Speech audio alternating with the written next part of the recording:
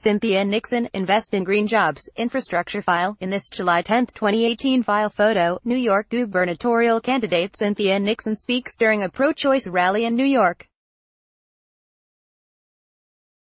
Nixon's economic development plan calls for investments in green jobs, minority communities and crumbling infrastructure.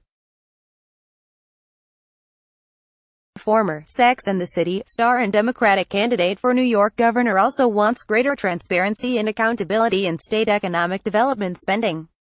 The candidate's plan was first reported Tuesday, August 7 by the Associated Press. AP photo, Julie Jacobson, Albany, New York.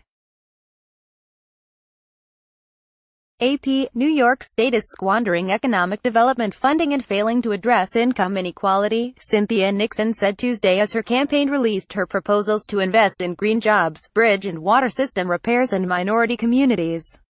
The former Sex and the City star and Democratic candidate for New York governor also wants greater transparency and accountability in state economic development spending. The candidate's plan was first reported Tuesday by the Associated Press ahead of a formal announcement in Buffalo. Nixon said it's an attempt to improve a state economic development system that for too long has benefited wealthy developers and executives at the expense of the taxpayers.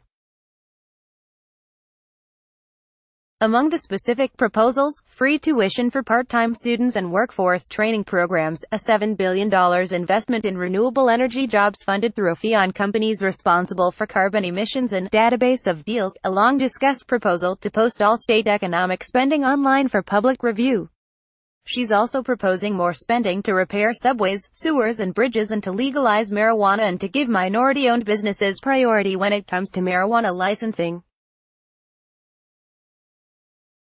New Yorkers need a governor who knows it's her job to place public good for all ahead of private gain for the few, Nixon said.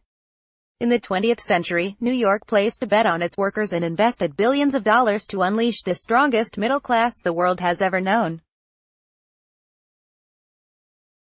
Now it's time to make that same investment for a workforce that is more diverse and more feminine than any in our history. Nixon faces two-term incumbent Gov. Andrew Cuomo in next month's primary. Cuomo has touted billions of dollars in investments in the upstate economy, but critics complained about the number of jobs created and note that two former top state officials have been convicted, along with several real estate developers, on corruption charges stemming from their involvement in Cuomo's economic development initiatives.